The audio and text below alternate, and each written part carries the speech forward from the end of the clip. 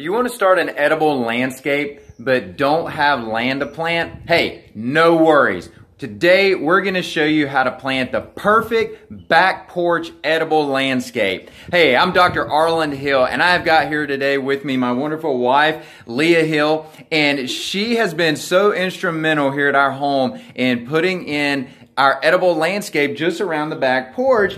Not even, guys, I'm usually out there talking to you about what we're doing on the land, getting our hands dirty, that type of thing. And she's been the one that's been doing everything here right out the back door. So I thought, what better opportunity than to let her be the one to share how she's done this and let you be able to implement these same things, literally just stick your hand right out the back door and grab something to eat, right? Which is why I did it. Yeah, simplicity is the key on this. So, with that being said, guys, let's hear what she has to say. Hey guys, I just wanted to show you how quick and easy this can be. Literally right outside my door, not too far from my kitchen, I have some sweet leaf basil, and we're going to turn the camera around. I have some purple basil here. Just the smell walking outside with the wind blowing it, it's just, oh, it's amazing. I have some lime mint, some honeysuckle.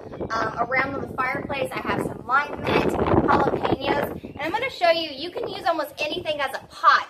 So this was actually, I had an extra fruit holder. All I did is buy some coconut husk and some organic potting soil, stuck the mint right in there, and it's a cute, adorable way to do it. So don't think you're going to have to spend a lot of money trying to get, all these fancy pots and stuff. Like you can see earlier, I had just some regular terracotta pots. A good place to get pots on the cheap is, a garage sale or like an antique store. So I just want to take you around the back side of the fireplace to show you, of course, these are my tomatoes. Absolutely, I'm sorry, jalapenos. Love my jalapenos. Around here I have some chard. I'm going to have some, I have a tomato patio plant, some Cuban oregano, and oh my gosh, I wish, oh, you could smell this right now. I have some lemon balm here. And again, you can almost use any old piece of furniture to make a plant holder, and that way you're still having the beauty of everything, but still having the functionality of keeping the plants alive.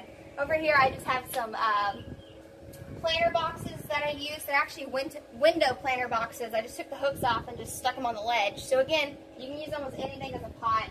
I do have some rose moss up here in the hanging baskets, which actually rose moss is completely edible. So give a little step stool and grab those and put them in a salad.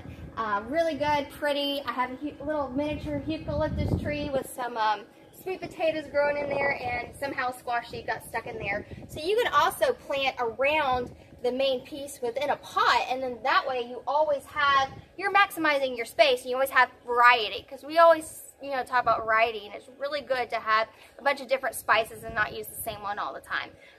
Right over here, I'm just going to take a quick glance. I have my Thai basil here. I have lavender, Vicks, some more Cuban oregano. I got a rooster basil pot. I just love it to death.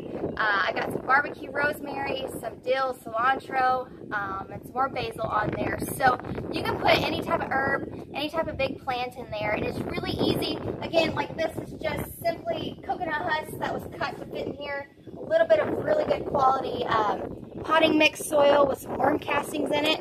Stick the plant in it. Just know that when you are using pots, they do dry out a little bit faster because the soil is a lot thinner because it's made to drain out. So just know that you will have to do a little maintenance on it, nothing crazy, just every other day water it the first week, and after that, just when you start seeing it kind of get a little dry, that's all you need to do. So it's simple, fast, easy, right outside your door.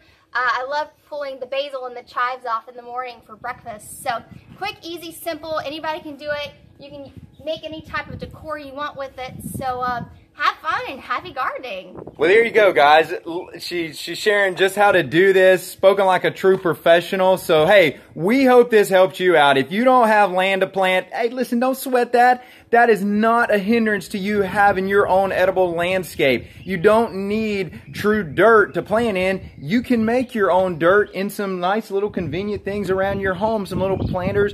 Easy stuff to do, guys. So listen, we hope this helped you out. If you felt like you got value in this, make sure you share this information. Let others know how they can do this. Give us a thumbs up down below so we can keep getting this information out there. Hey, we're looking forward to bringing you more information just like this. I'm Dr. Arland Hill with Leah Hill, and we look forward to seeing you soon. Take care. Bye.